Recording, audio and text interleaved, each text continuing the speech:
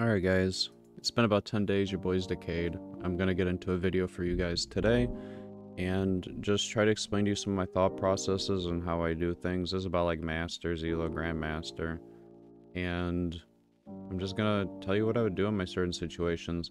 This game is a prime example though of me not pushing 9 and making the most max cap board I can, even when I have resources, versus me just trying to hit my upgrades. You'll see me struggling throughout this game with me just keep trying to hit the the Azir 2 or whatnot, and I just couldn't seem to find them. And you really do need your 2-star 4 cost. So starting opener, we're just gonna grab whatever pairs we can get.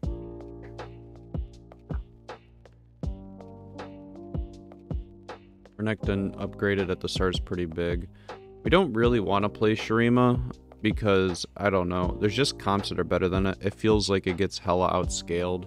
You need like Exodia augments to even make it work. But there's a few ways you can play Shurima in this game. You can either play... Alright, we'll go over augments here really quick. We're not playing Yordles, and we're just going to refresh until we find something combat-oriented or econ-oriented. I don't really care about the weird utility augments. Usually you want like Rich Gets Richer, you want something that's going to juice you at the start of the game on your 2-1 augment that's going to make a huge impact. And then, or you're going to want to choose like, you know, a really good combat augment that allows you to just snowball in the early game, right? That's what we're doing here, having a Renekton 2 of these tank items. Tank items are really good in the early game, scaling items are really good in the late game. I know it seems like common sense, but it's not always. Like, slamming a Rage Blade right now ain't gonna do nothing when your unit's hitting for 20 damage. Versus, like, a Sunfire, it's a gigaton of stats, it provides so much utility. It, like, well rounds out your comp in the early game really well.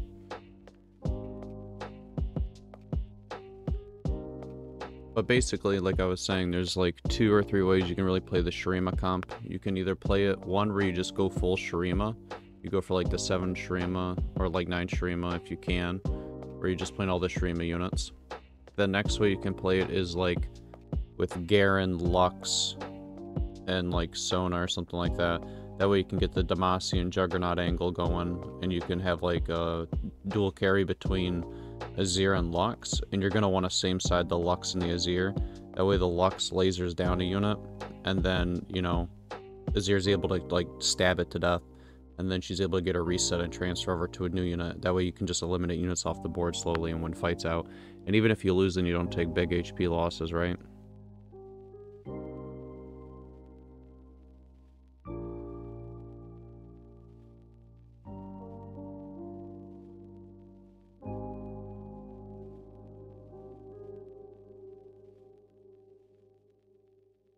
And the third, I believe, is just like full strategist. You know, you kind of play towards that angle. Or you can play like with Action carry too, right? Like you go for like Action 3, like kind of like a Deadeye angle, right? There's like a few ways you can tilt this. Since we know we're gonna probably be going for Azir, you know, you guys gotta, when you're playing the game, you gotta start coming up with a game plan into your head of what you want your final picture to look like. It's like in terms of like Bob Ross or something like that, right? You don't just pick up a paintbrush and you just don't start slapping the canvas with stuff. You kind of like start thinking in your head, what do I want this to end up like? I'm holding on to the Renektons here on my bench because, one, we all know Nasus is a much better tank than Renekton is, and we're not going to want a Sunfire and a Spear of Visage on a 1-cost unit versus a 4-cost unit, a 3-gold unit versus a 12-gold unit, right? So we're kind of like orchestrating and dancing with the game right now to get what we want. Scouting, I don't feel like is too important right now, especially in these early stages. Nobody has enough units on their board to wrap or anything like that. But getting an early action is phenomenally good. This unit's like giga broken. It always kills like 2 to 3 units on the board, always.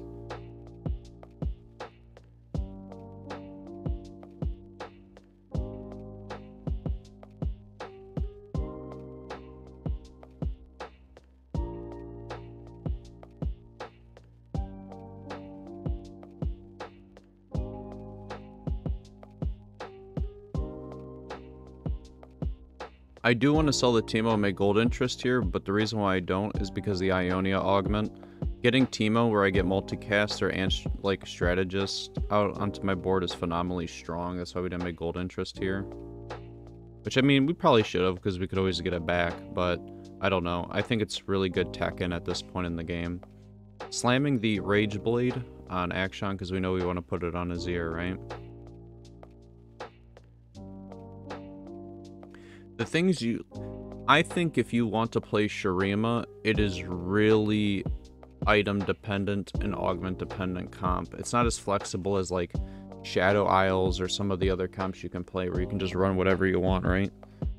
Here we're just, it's a gold augment. You guys really do not want to take a econ augment for a gold augment. You always kind of want to take a combat augment. Especially in this set right now, combat augments are so overbearing. So right now, if like somebody took like what, Rich Gets Richer or something here, they're fucked. Because right now my board's getting giga juiced on top of having tons of stats, and they're just never going to win a combat against me. Especially because we're win streaking here, we're on a 4 streak. We want to do everything we can do to try to promote that win streak.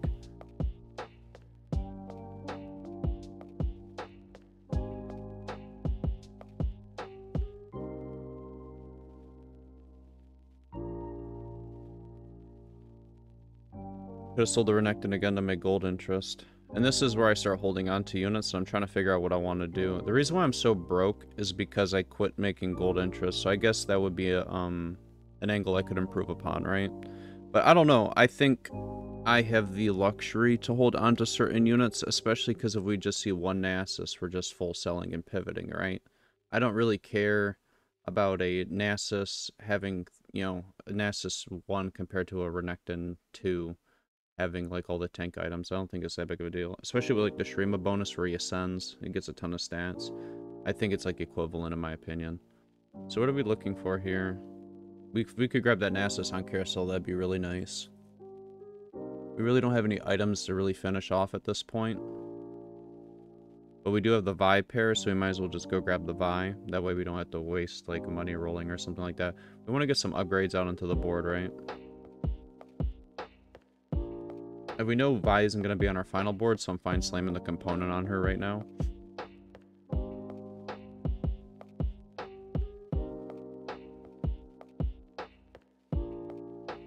So 3-5, a lot of people push 7 if they're ahead. You go level 7 on 3-5 or 4-1 usually, right? Following standard leveling. Just something to note if you haven't thought about it. Dude, this Cassidon, bro. He's on salary, that's all I know.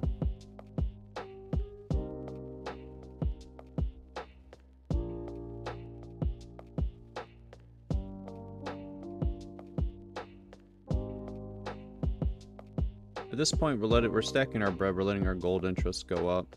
And at this point, I'm pretty sure in my head I wanted to go 9. But the game's got to start giving me some things here. The other issue with the Shurima comp and why people don't play it compared to other comps is it's a really expensive comp, dude. It is a super expensive comp. Like, what is it? You need J4, that's 12. You need Nasus, that's 12. You need Azir, that's 12. You need Cassante, that's 15. So it starts becoming overbearing, you know? Especially if you want to tech in like a Heimer or something like that.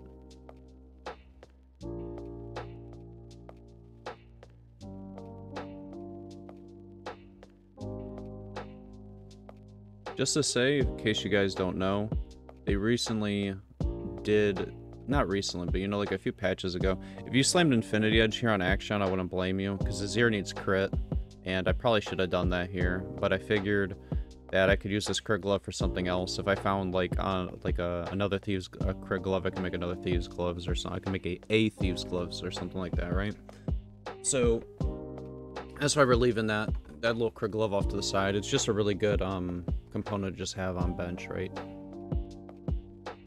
So at this point, what I should have done was, I don't know, I was hoping that I would have gotten the Azir off of that, and now we're on 7, so we have to roll a little bit here.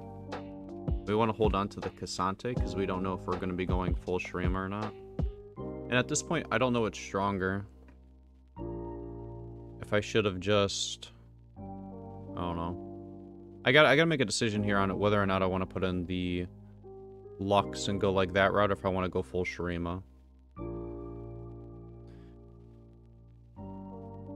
Because you got to go with what the game gives you guys, right? Like, I can't just go something because I think it's fun. Like, if the game's not giving me Swains, if it's not giving me the Garens and Sonas and Luxes, I just can't force that route. And at this point, we're level 7, bro. We have so many pairs. And I'm probably going to decide to go 8 here. We're probably going to go 8 and roll a good chunk of gold to finish out this board. That way we can get another unit onto the board.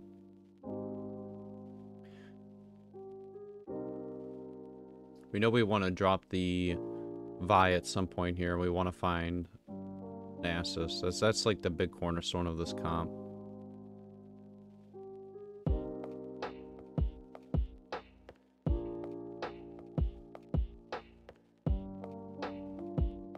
Plus on 4 or 5, people usually go level 8, and because I've been making gold interest this whole game, even though I've been win streaking, you can tell I'm kind of broke about where I should be. And we know we have a Negatron cloak, and this is like some tech I like going, is just slamming a Zephyr on the front line to get like the big meaty tank out of the way where they just stack all their tank items on them. I gotta make the decision if I'm putting out the Nasus here. I think this is stronger technically.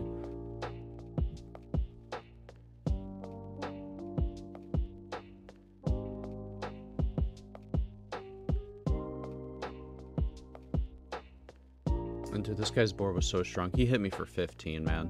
That's brutal.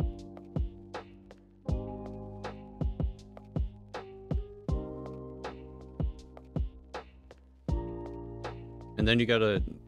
I don't know if I push 8 here, but you guys shouldn't push 8 here if I do. You should wait until 5-1 to go 8. Get more out of the natural leveling, get the gold interest for this round, the neutrals, and then the following.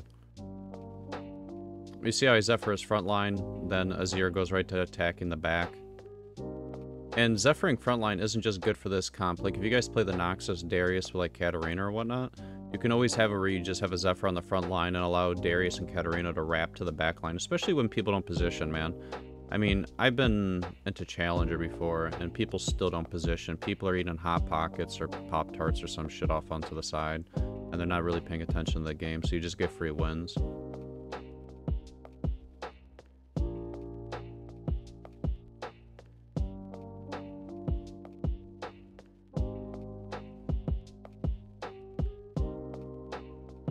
We're doing a little bit of a roll down. We really want to get this Zir upgraded.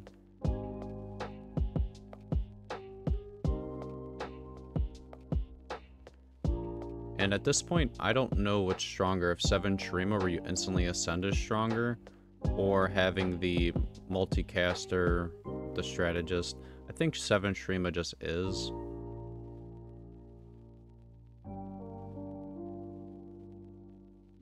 But you can tell I got a roll here. I'm starting to take like really big losses. We gotta start making big boy decisions too here. So then the Aatrox 2 is nice. We probably should have put the Zephyr on the Aatrox. Because even though it is a tank item, it's kind of like a damaging item. It gives him attack speed and some magic resist. It's not too bad in HP. But the big thing is if you don't got Lux Man or something to do damage along with the Azir, you're going to kind of struggle here, right?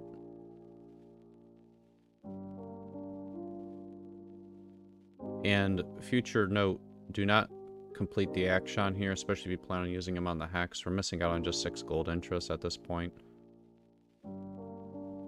We probably should have put the Renekton onto the Hex and then put the Action out onto the board in hindsight, right?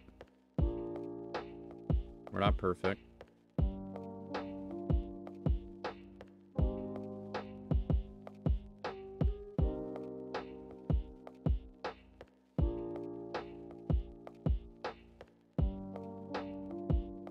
Now, if you want my opinion, what I should have did is make gold interest better throughout the game, keep the econ high, have the Teemo, just a tier 1 Teemo on that Hex the whole game. We could have been level 9 with Strategist 3, Multicaster, and a whole nother legendary out on my board right now, right? But we didn't do that. That would have been like how you got first place this game. You made gold interest throughout the game. You push 9, you kept Teemo on that Hex.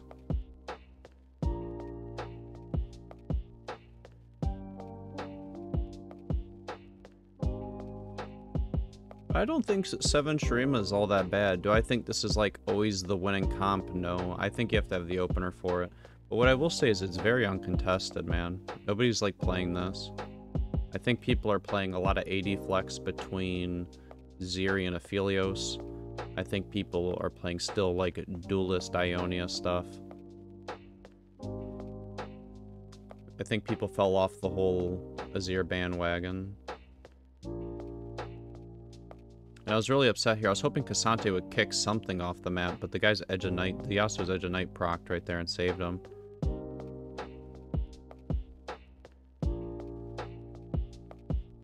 And we are doing a little bit of donkey rolling. I'm zooming in here getting frustrated because Azir 2 compared to Azir 1 is such a big difference. At this point, I kind of have to give up on the idea of going 9 because Aatrox is a 15 gold unit. As you can see, the comp just starts getting more, like, it's such an expensive comp to be able to make work. The game, you have to naturalize a lot to make it go.